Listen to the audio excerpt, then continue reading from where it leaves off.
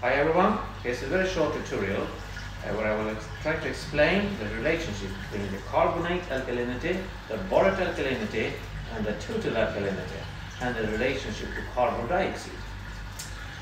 Okay, the main rule is this: the total alkalinity is not depending on the carbon dioxide content in the water.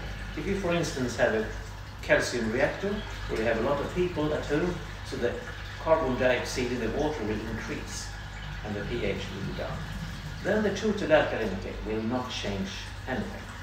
And how does that come? The carbon alkalinity will change.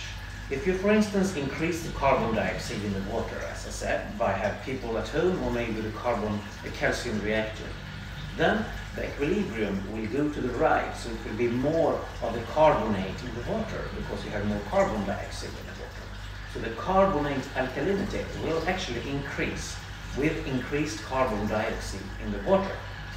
Okay, but at the same time, the hydrogen ions will also increase, and the hydrogen ions will consume the borate alkalinity to the same extent.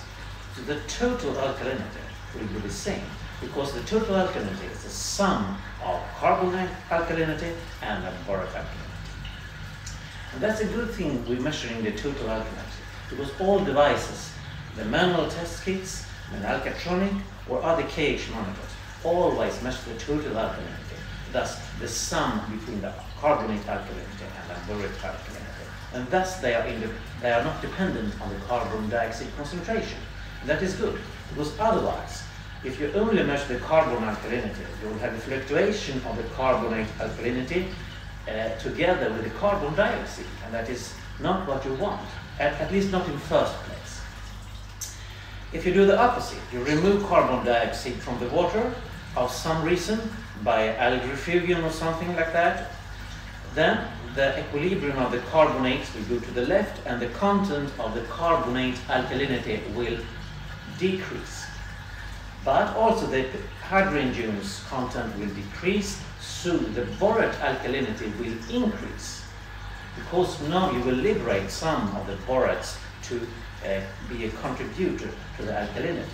So again, the sum of carbonate alkalinity and the borate alkalinity will always be the same. The total alkalinity will always be the same when you change the carbon dioxide in the water. And that makes, for instance, alkatronic or as a method very stable, because it will measure always the correct total alkalinity value independently of what you are doing with the carbon dioxide. And this is also a simple rule, the independence of total alkalinity versus the carbon dioxide. And it's important to know that the total alkalinity consists of carbonate alkalinity and borate alkalinity.